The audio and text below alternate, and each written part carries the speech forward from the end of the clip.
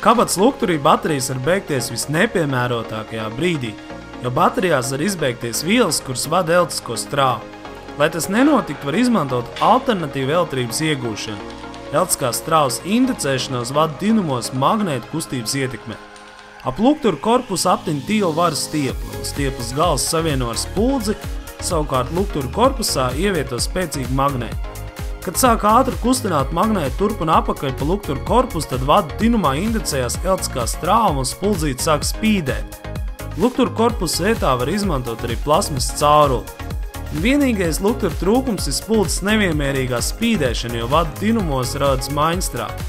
Bet šo trūkumu arī var novērst, ja starp vada dinumu un spuldzi pieslēdz diošu tiltiņu un kondensātoru.